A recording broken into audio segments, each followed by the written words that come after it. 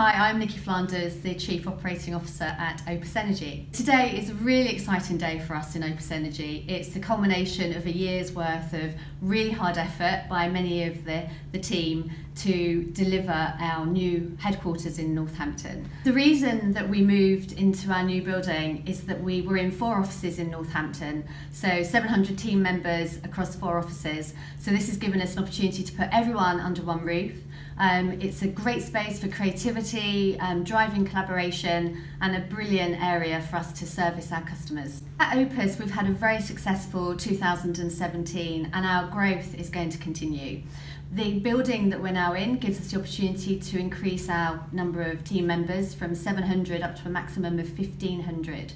So what we're driving for is growth, to ensure that we can best put the interests of British businesses first through giving them an alternative to the big 6 for their energy supply. Northamptonshire has got a really special place in Opus Energy's heart. We started in 2002 with 10 employees and we now have 700 employees and team members in Opus Energy Northampton. So the majority of our 700 team members come from Northampton and the surrounding areas, and it's a great place for talent. So our teams are really highly skilled in service and all of the aspects that you need to run a successful energy business.